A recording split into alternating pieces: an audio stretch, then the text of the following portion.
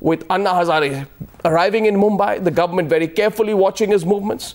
When Anna left his guest house, the first stop was the Gandhi statue in the Mumbai suburb of Juhu. From there, he sat on a truck, marched along with his followers, going faithfully, dismissing all health concerns, once again vowed to fight for the Lokpal bill that he wants. Ignoring the call of MPs to give Parliament a chance to debate the Lokpal bill, Anna Hazare setting out on his fourth anti-corruption fast in Mumbai.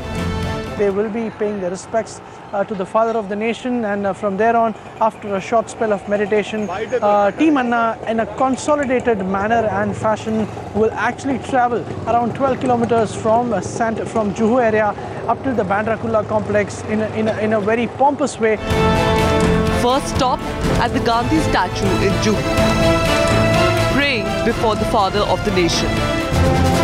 Then Anna's convoy making its way through Mumbai suburbs, heading towards the fast venue. The anti-corruption crusader waving to his supporters, ready for another protest. At the fast venue, greeted by flag-waving supporters, Anna taking the stage, from where he says he will monitor the Parliament debate on the anti-corruption law. Bureau Report, Times Now.